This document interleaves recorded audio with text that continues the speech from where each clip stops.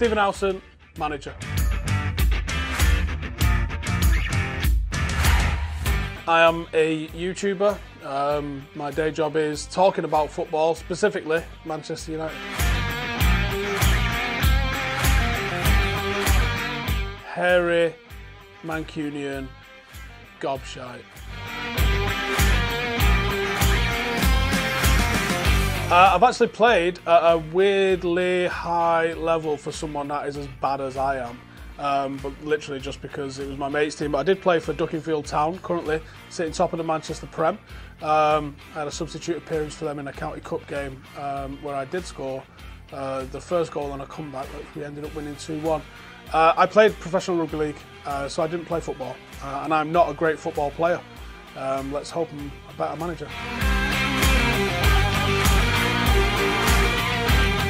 This is the first team that I've coached that's a men's team. I did a little bit of coaching in the army, and I did some coaching with my son's team, under 9s, under 10s, under 11s, under 12s.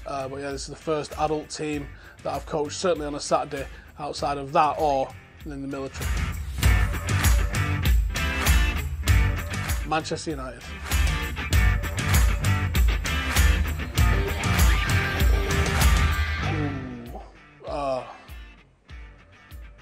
Cantona.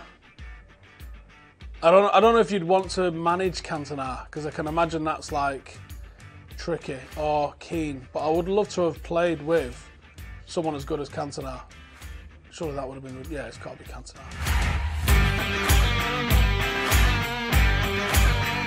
Well, I set Stretford Paddock FC. This is almost a bit of a case of putting my money where my mouth is. It's to seeing if the things that we talk about and the opinions that we've formed when we're talking about football have any merit.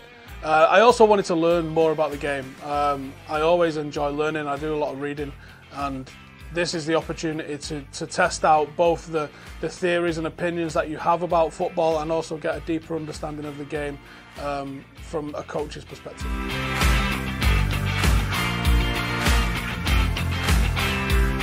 At the moment, it's the excitement about what's happening, because we're not even a year old yet.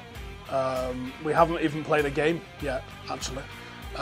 It's the what's next. It's just very, very exciting, and a big part of that's probably down to the fans that we've got.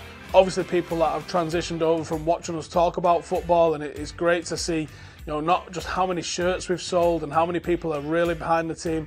I think as soon as we come out the gate, as soon as we're playing matches, there's going to be loads of people that are getting behind us. And the fact that even one person would want to come and watch this football team is mad. But I'm humbled and I'm grateful, and I can't wait to see how we turn out.